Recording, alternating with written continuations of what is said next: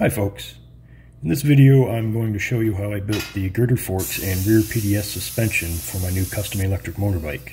I started the same way that I did with the chassis by making all the fixtures from DOM tubing first and then mounting them to the jig.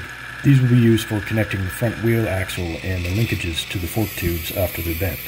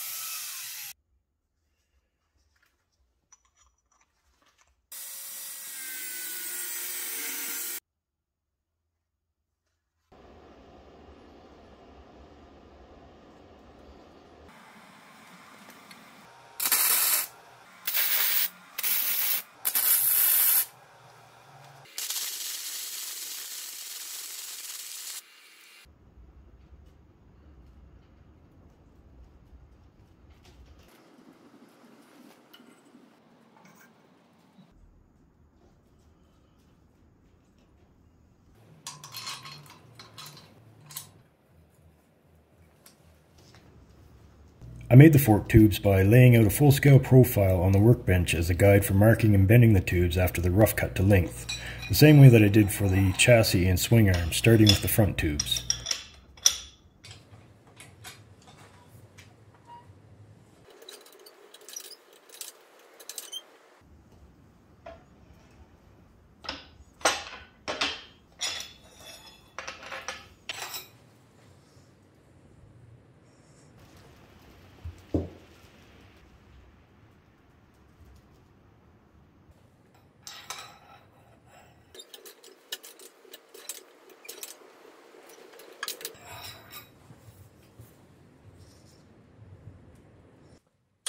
After bending, I notched the tubes for the top fixture that connects to the upper linkage first because the compound angles are usually more difficult. So by cutting the tube long to begin with and then tackling the more difficult notch, I have some extra material to work with in case I make a mistake and won't have to toss the tube in the scrap pile and start over.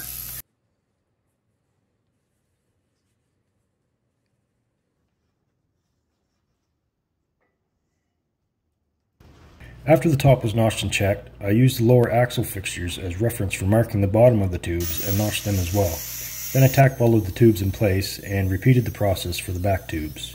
When I first planned this project, I had every intention on building it using the same simple tools that I used for the last bike. I ordered DOM tubing in all kinds of different sizes so that I could make bearing housings and other things without needing a lathe, for example. But the more I thought about how much effort I put into working around not having one in the past, and especially the difficulty in making a custom steering tube without one, the more it made sense to bite the bullet and get a mini lathe for the workshop. I won't go into too much detail about how I'm using it since I'm a novice myself and there are already loads of great videos on YouTube explaining it anyway, but I'll put a link to where I bought it from in the video description in case anyone's interested. Here I'm cleaning up some DOM tubing to make the linkages for the forks. These will house the bearings that everything will pivot on. Instead of getting thick tubing and boring it out to form a seat for the bearings to rest against, I used a couple of thinner tubes, one that's twice the thickness of the bearing shorter and with an outside diameter matching the inside diameter of the other tube. I slid the smaller tube into the larger tube and plug welded them together. Next I turned and threaded the link rods from stainless steel.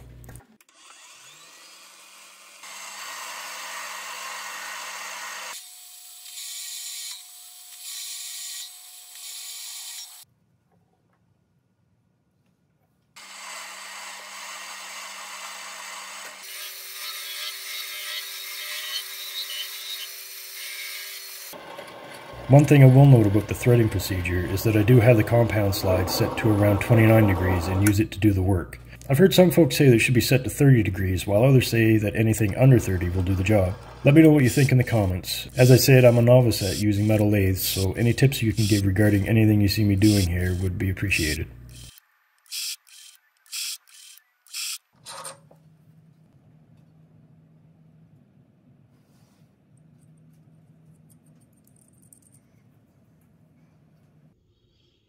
After the parts for the linkages were made, I assembled them on some wooden jigs that hold everything in place as I tack welded them together. You'll probably notice that I'm using some self-lubricating bronze bearings in the fixtures beside the bearings too. They're probably not needed, but I just wanted to add some extra protection for the steel fixtures in case a bearing ever seizes and the rods try to spin in the fixture. This way they'll spin in the bushings instead of wearing down the hole in the fixture itself.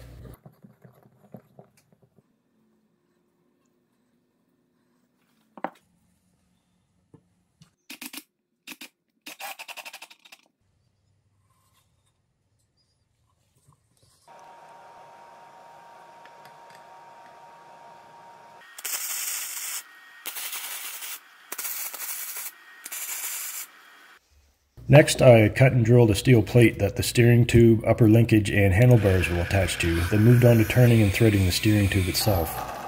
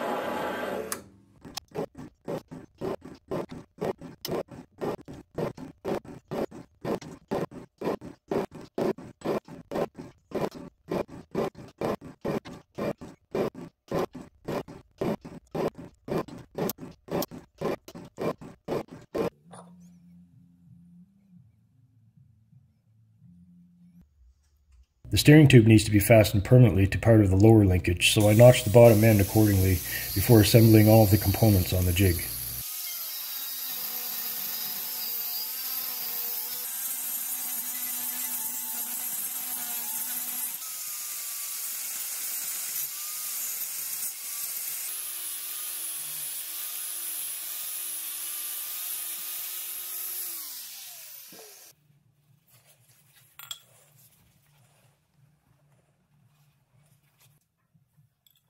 The differences between a good set of girder forks and telescopic are marginal in my opinion, not enough for the average rider to notice, but I do imagine it would matter on a track.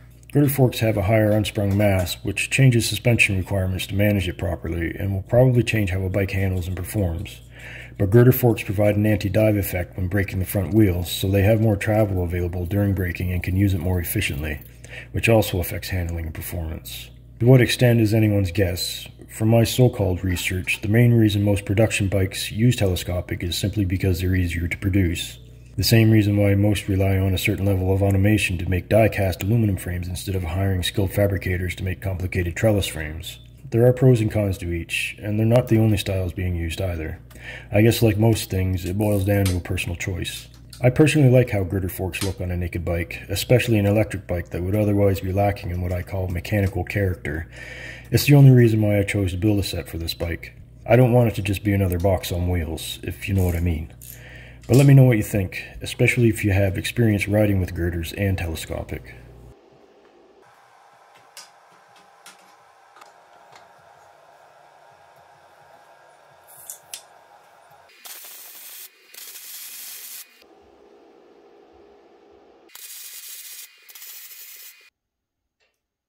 As you can see, the linkages provide a good 4 inches or more of travel before they start to affect things like wheelbase and trail beyond what a conventional set of telescopic forks will.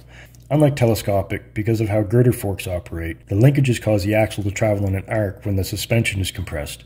The radius of the arc depends on the length of the linkages, which can be designed to limit that effect, but not eliminate it completely by any practical means. The goal with girder fork design is to size and angle the linkages so that the arc radius is large and they cause the axle's position to start and end on a linear path that matches the rake angle when the bike's loaded and during full compression, so as to mimic the linear travel and performance of telescopic forks as much as possible.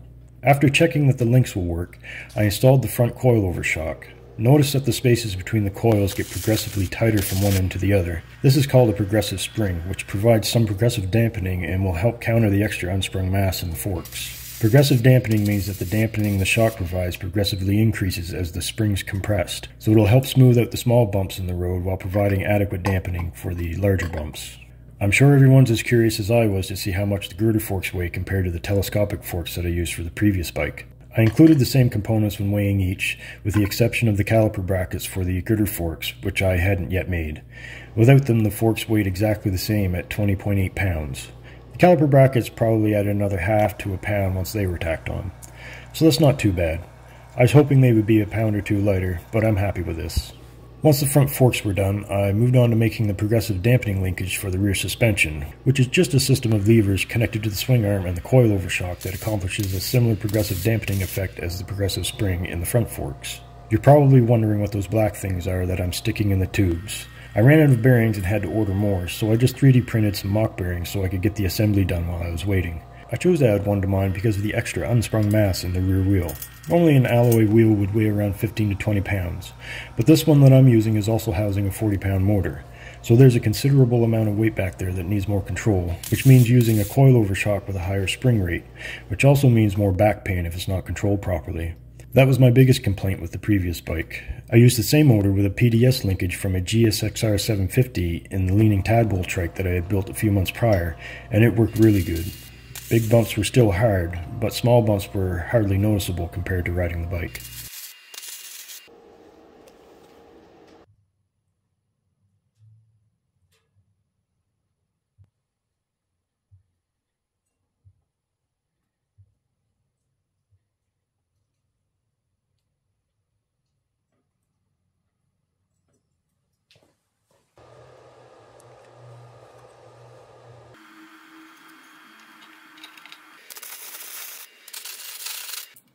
Next I made the front caliper brackets and welded them to the forks, then started making the kickstand. It's a simple contraption, and the trick to these is using a strong spring, getting the position of the top anchor bolt for the spring as close to the middle of the kickstand's swing range as possible, and installing the spring under a bit of tension when it's in a resting or standing position.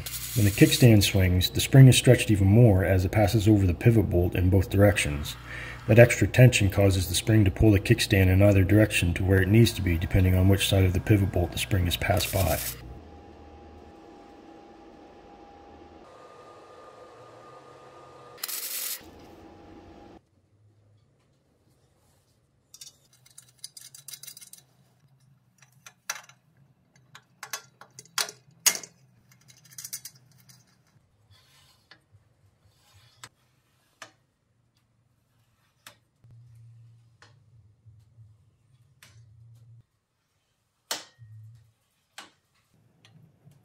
When the kickstand was out of the way, I made some custom foot pegs and brackets to mount them to, then removed the bike from the jig to install the wheels.